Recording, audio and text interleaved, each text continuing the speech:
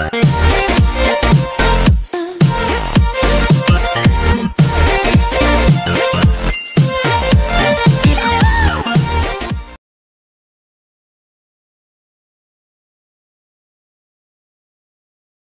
guys, I hope you are all doing well. Let's see question today. Today's question we are picking up from the topic of matrices and determinants here. So we are continuing our series of questions on JEE Advanced, and when we are picking up the question from matrices and determinants, the question says that let Q be a positive real number, matrix A that is given to us as k minus 1, 2 root k, 2 root k, 2 root k again. Then we are given 1 minus 2k, and the third row is given to us as minus 2k, k, and minus 1. So this is our determinant A, which is given to us. Determinant B that is given to us as diagonal elements 0, and the non-diagonal elements are given to us as 2k minus 1. Here it is 1 minus 2k. Here it is given to us as root k. This is minus 2k, and this is given to us as k minus 2. So these are the two matrices A and B, and we have been told that determinant of adjoint of A plus determinant of adjoint of B, that is equal to 10 raised to 6, and we have been asked to find the greatest integer function k. So basically we need to find the greatest integer value of k that is lesser than or equal to k. So that is the question which is asked to us. Now let's see how do we solve this. So before solving this, first if I talk about the idea, we know that whenever a matrix, let's say M is given, we can find the determinant of matrix M, and then we can use the idea. If I want to find out determinant of adjoint of matrix M, that is given by the idea determinant of matrix M raised to n minus 1, where n is the order of the matrix. If this matrix M consists of 3 rows and 3 columns, you put n as 3. If this matrix consists of 2 rows and 2 columns, then you put the value of n as 2. So whatever is the row or the order of the matrix, you put that value of n here and you get this. So first of all, to apply this idea, let's first calculate the determinant of A and the determinant of B.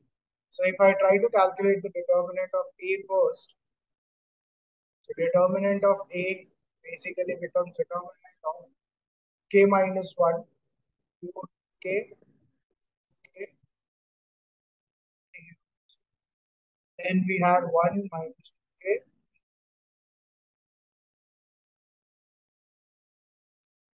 Then we had minus 2 root k,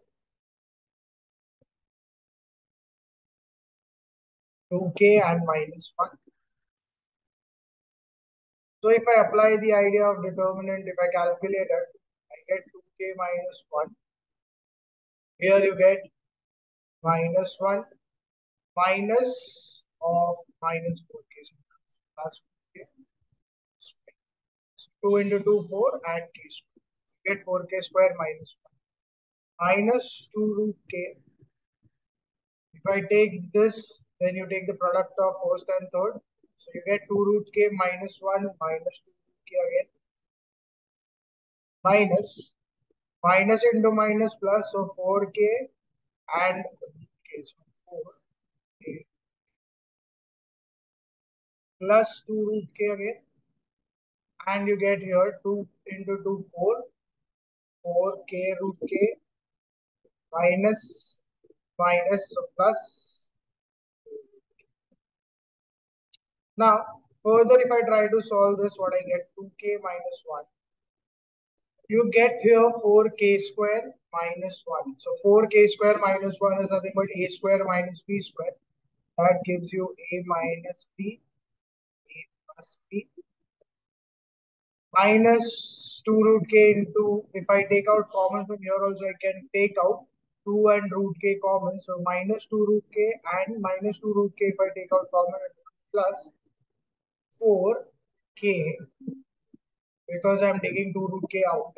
So what is left here is 1 plus from here I'm taking 2 root k out. So you are left with k plus 2 root k again I can take out. So it becomes again 4k. And when I take it out, you are left with again. What you get from here?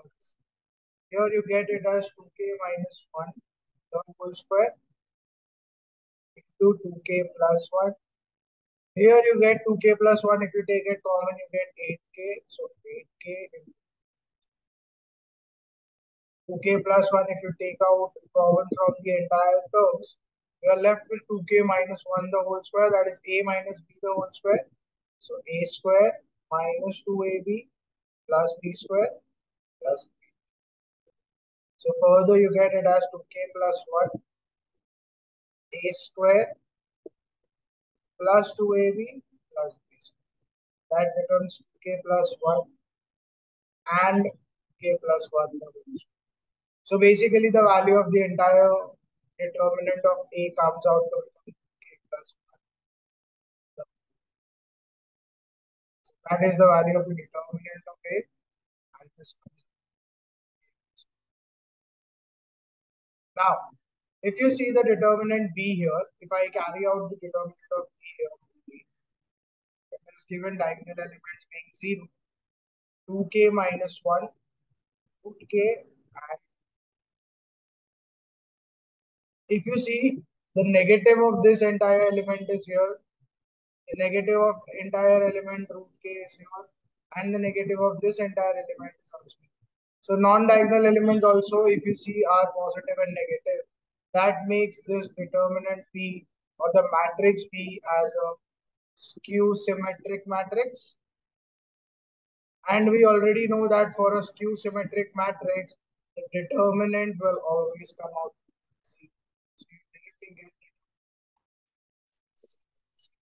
So you have determinant of A with you have determinant of B. Now just let's use the idea. We have been given that determinant of adjoint of A plus determinant of adjoint of B is equal to n raised to 6.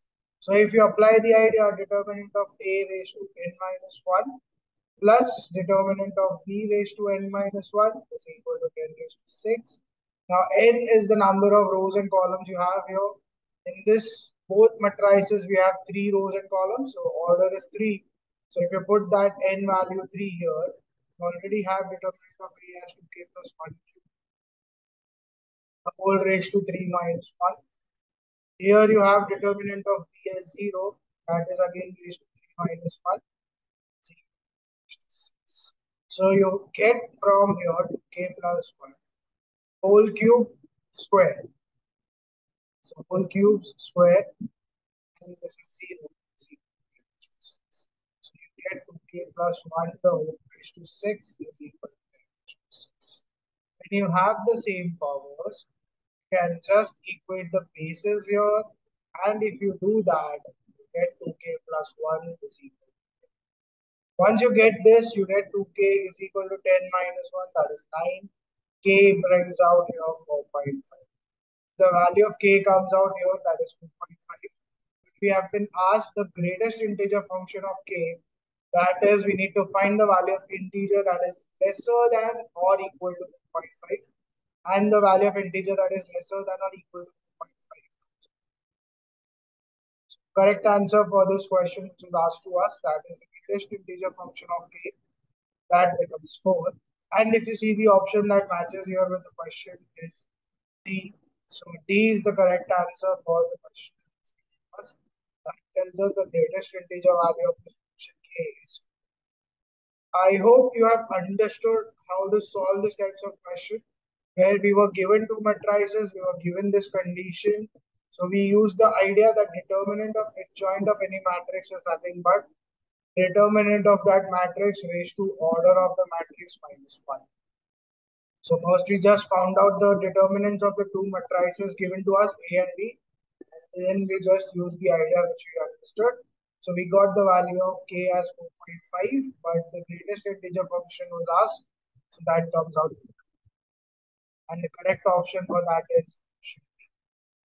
I'll meet you again tomorrow with the next question from some other topic. We are going to continue these questions on JEE Advanced only. So please do like, share, and subscribe to my channel. Also share these videos with your friends who are also involved in the preparation of JEE Advanced questions. Thank you.